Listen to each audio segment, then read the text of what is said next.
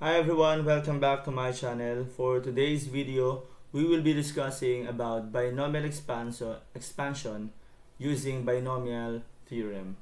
So this is one way to expand the binomial expression that uses combination. So nakaraan, sa previous video natin, di ba, ang ginamit nating way is Pascal's triangle. So there is another way to expand binomial expression. So for example, meron tayong binomial na a plus b, then raised to n. Then we need to expand this using binomial theorem. So ito yung magiging format ninyo. Una, meron kayong nc0 or n combination 0. And then yung a, copy nyo, and then you raise it to n. Yung n natin, yun yung given exponent sa labas ng parentheses. And then plus, then copy nyo ulit yung n, then this time 1 naman. You start always with 0 combination. So n combination 0, then sa second term n combination 1. And then a, copy ulit, yung n nyo dito minus nyo lang ng 1. Para lang yan sa Pascal's triangle, nagma-minus ng 1. But yung a natin, kung anong given exponent, yun yung magiging una niyang exponent, then pababa na pababa hanggang sa mawala na siya. Then yung b natin, lagi magiging sa raised to 1, and then dito b raised to 2. Kada term nadadagdagan naman yung b ng plus 1 sa exponent. Hanggang sa ma-reach nyo yung n combination n. Pagparehas na yung value dito. Okay? So, para mas maintindihan ninyo yung method na to, let's have the first example. So, meron tayong expand 2x squared minus 5y raised to 4. So, una yung gagawin is to get the value of n. N is equal to the given exponent, which is 4. Then the value of a, or the first term, is yung 2x squared. Then the value of b, that is equal to negative 5y. Don't forget to write the negative as well. Okay? Kasi minus yan eh. Next, ang sunod nyo naman gagawin ay ganito. Una, lagay kayo ng combination symbol na ganito, yung parenthesis natin. Then sa loob niya, lalagay natin yung n. The n is 4. Then ang unang kapartner ni 4 ay 0. Sorry. 0. So, 4C0. Parang ganito na yan, format na to. Ito yung sinusundan natin. And then, lagay natin yung A. A raised to, yung A natin ay 2x squared, right? So, parenthesis ulit, 2x squared. And then, raised to the power of n. Okay, yung n natin ay 4. So, raised to 4. Parang ano lang to sa Pascal's triangle. Then, wala muna tayong second term, yung negative 5y. Plus. Okay? Next is 4. Then, quarter naman, from 0 magiging 1 naman. And then, copy ulit yung first term, 2x squared. And then, parenthesis, from 4 magiging 3 na lang siya. Okay? Then, lagay natin si b, yung negative 5y. Ang unang exponent niyan ay 1. Pero since 1 naman na yan, you don't need to put 1 anymore. Next, plus, from 4C1, lagay naman dito 4C2. Okay, then copy yung first term, 2x squared. Tuloy-tuloy lang yan. Raised to, yung 2x squared natin dito, raised to 3. Dito naman raised to 2. Pababa na pababa. Then copy ulit yung second term, negative 5y. Pataas naman ito ng pataas, yung exponent. From 1 dito, magiging 2 naman na dito. Okay, lagay mo dito 2. Lagay natin 2. Next, plus 4C3 naman ngayon. 4C3. And then, first term ulit natin ay 2x squared raised to, raised to 1 naman ngayon. From 2 siya, magiging 1 na siya dito. Pero you don't need to put 1 anymore. Next, yung b natin, negative 5y. Ang exponent niya sa, ito, huling exponent niya dito sa previous term ay 2. Dito magiging 3, pataas ng pataas. Next, plus. Okay, ito last term na kasi marireach na natin itong 4C4. Pagpares na yung number natin, 4C4. Diba? From 4C3, magiging 4C4. And then, you put again the first term. Okay, first term natin ay 2x squared, right? So, 2x squared. Then, raised to, wala na palang first term. Tanggalin natin yan kasi 0 na yan eh. So, tanggalin natin yan, then lalagyan lang natin yung second term na negative 5y. Negative 5y, then ang exponent ay raised to 4. Okay? Paano natin simplify ito? Gagamit tayo ng calculator. Dito muna tayo sa first term natin. Okay, to get the simplified term na itong first term, lagyan nyo sa calculator ganito. Una, yung 4C0. Okay? So, calculator, ito yung lalagay nyo. 4. Then, ito, yung C. Yan, para mailagay ito sa calculator, 4C0, hanapin nyo yung NCR. Dito, ang NCR, ito. Nasa taas ng divide. Ibig sabihin, gagamit tayo ng shift. Okay, shift. Then, itong divide. Lalabas yung C. 4C0. Okay, yan yung ibig sabihin ng first parenthesis dito. 4C0. Okay? Then, put pala natin sa parenthesis. Ulit nga natin. Lagay muna tayo ng parenthesis. Then, 4C0. Shift, divide. Then, 0. Close. And then, lagay natin to. Yung mga numbers lang, di ba? Gaya ng topic natin sa Pascal's triangle. Put natin yung parenthesis ulit. And then, 2. Okay? Close parenthesis. Raised to 4 naman. So, tignan nyo, ito lang yung nilagay ko. Yung 4C0, then yung 2 na to. Then, itong 4 na exponent. Then, equal sign, the answer is 16. So, dito, meron tayong first term natin na 16. Lagyan natin dito. 16. And then, copy natin itong x squared. Pero ito, yung 2 na to, tsaka 4 pala, imumultiply natin. So, 2 times 4, we have 8. So, lagyan dito, raised to 8. Instead of writing x squared, nag-times tayo ng 4, magiging x raised to 8. Yung 16 nakuha yun doon sa calculator. Next, ito naman tayo. Ang ilalagay mo na sa calculator ay ito. Then, itong 2 na to. Then, itong raised to 3. Okay, hindi kasama itong 2 na yan kasi yung 2 na to ay para lang sa x squared. Okay, lagyan natin sa calculator. So, parenthesis, then another 4 ulit, then shift, divide para makuha yung C combination, and then 1 naman ngayon. Then close parenthesis, and then lagay tayo ng parenthesis ulit para kay 2. Okay, and then raise to, parenthesis muna, raise to 3. Then meron siyang katabi ngayon na negative 5. Parenthesis ulit. Oops, baba natin yung parenthesis. Move to the right, then parenthesis, negative 5, and then close. Yan na yan. Wala naman na siyang exponent. Raised to 1 lang yan. So, equals, the answer is negative 160. So, meron tayong negative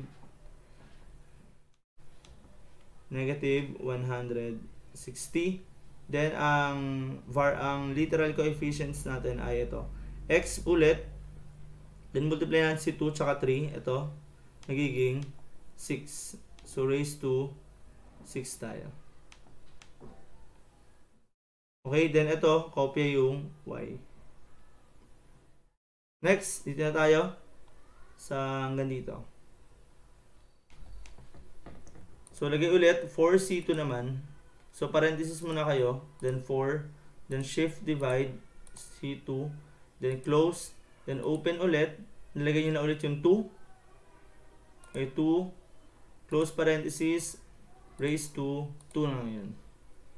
Then move to the right, then parenthesis ulit.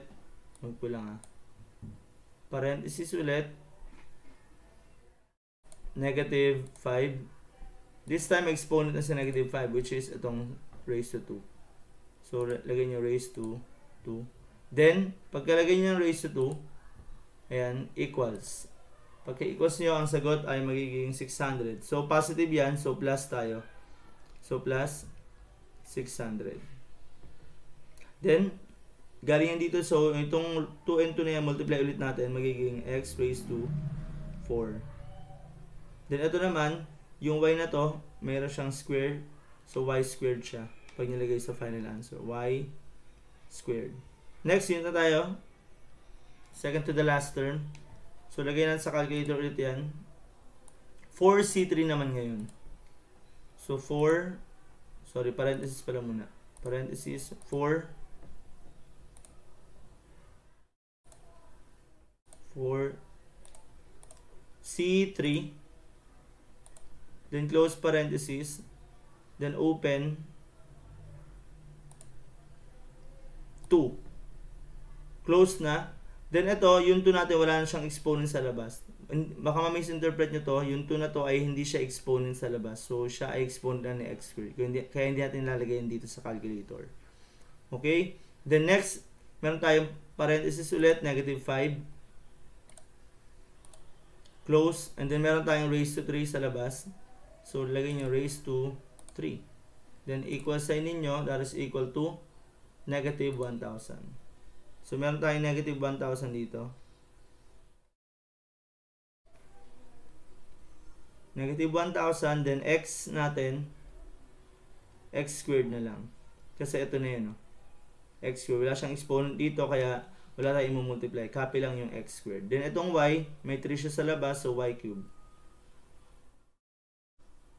Okay, meron tayong y cube. Then last term natin ito. So, parenthesis, 4, shift divide, then C4 na yan, open parenthesis, then parenthesis, negative 5, then close, raise to 4, then put equal sign, the answer would be 625. So, since yan ay positive, so lagay tayo dito ng plus. So, plus tayo. Plus 625.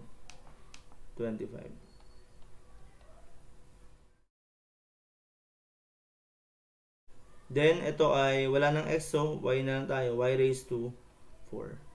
Okay, so this will be our final answer.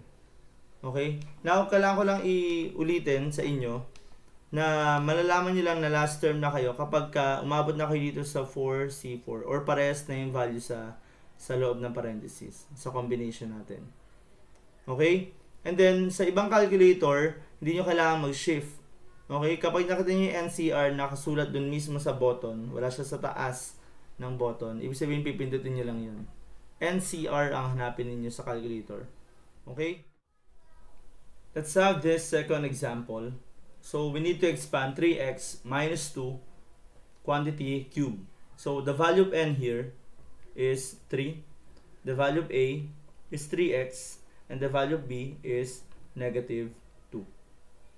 So, sa binomial theorem, so lalagay tayo ng unang parenthesis natin, then the value of n is 3.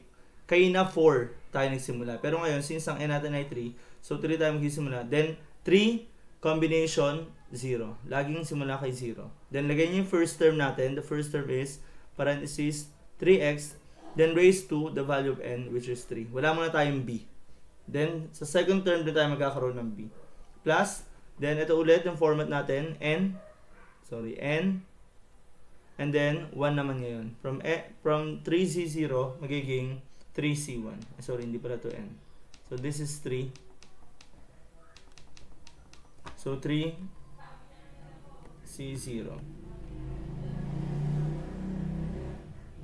So, 3c1. Okay? Next, lagyan natin yung first term ulit natin.